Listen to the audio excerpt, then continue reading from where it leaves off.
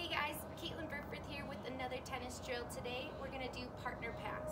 All you really need for this drill is just 3 balls, a partner, and either your sports chair or your everyday chair is fine. This drill really works on a lot of eye-hand coordination.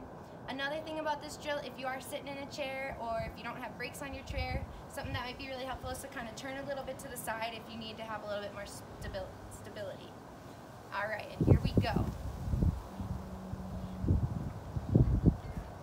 We're just going to start with 2 balls. Here we go. So I'm going to toss one.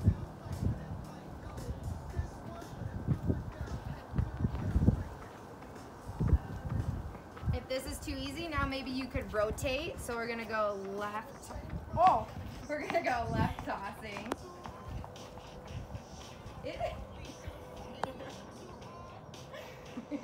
All right, now I think we got it. So we're going to add a 3rd ball. All right, so toss. Now we're really juggling here, guys.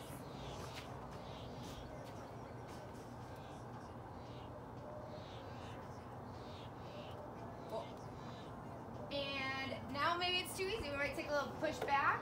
You can stay there. All right, ready, Izzy? Catch.